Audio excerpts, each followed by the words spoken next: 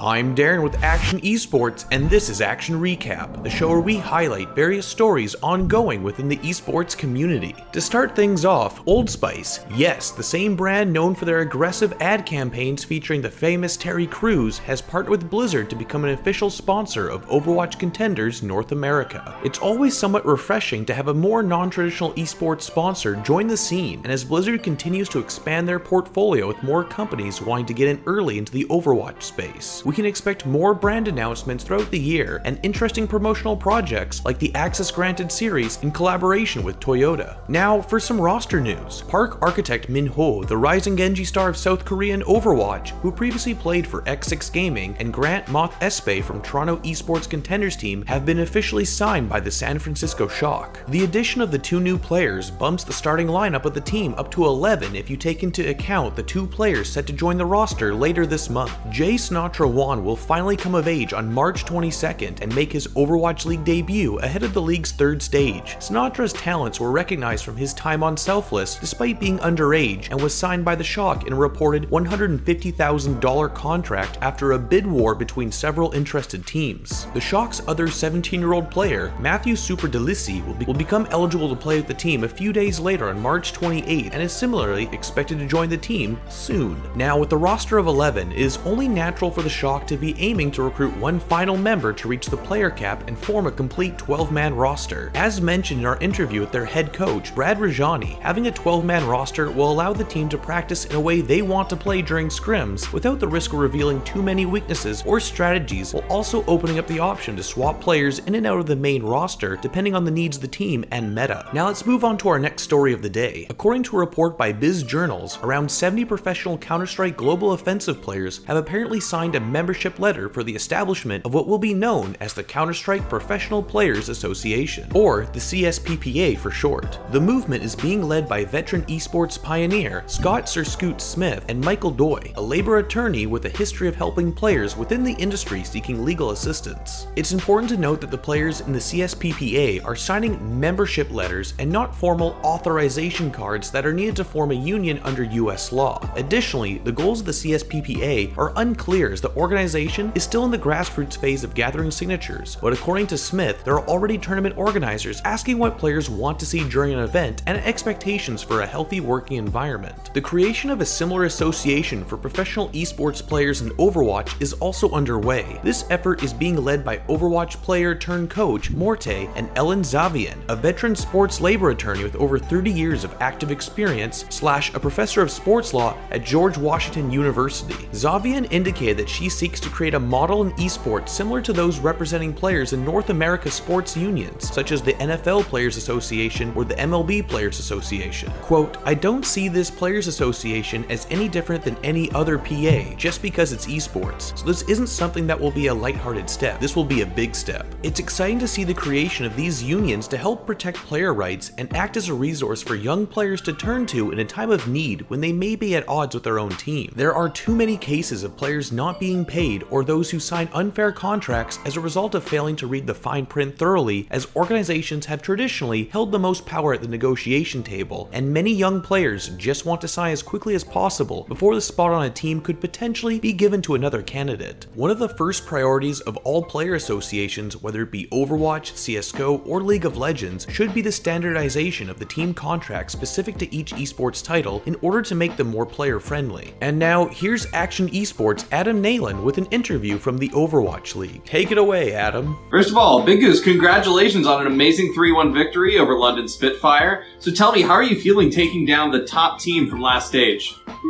Feels really good. I think our team performed really well, and today was an important match for us. Awesome. So recently you brought Fissure into the team, and you guys are looking really strong with him. What's it been like developing that synergy with him and incorporating him into the Gladiators team?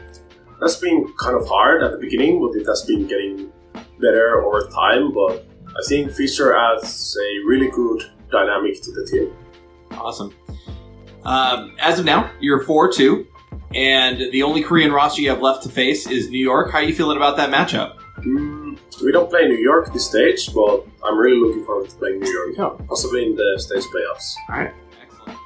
And after everything that we've seen from Stage 2, you guys are becoming quickly a favorite to go into Stage Finals. What do you think your chances are to come out on top this stage?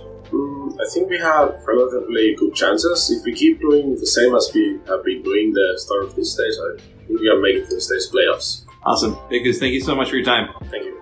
And with that, that's all for this installment of Action Recap. If you enjoy our content, check out our website at actionesports.com to stay up to date on the latest matches, highlights, and more. From scores, match history, and specific game info, we've got you covered for all things Overwatch Esports. If you enjoyed this video, don't forget to check out our channel for more action-packed content. Also, like and share this video, and click the subscribe button to join our notification squad. Thanks for watching.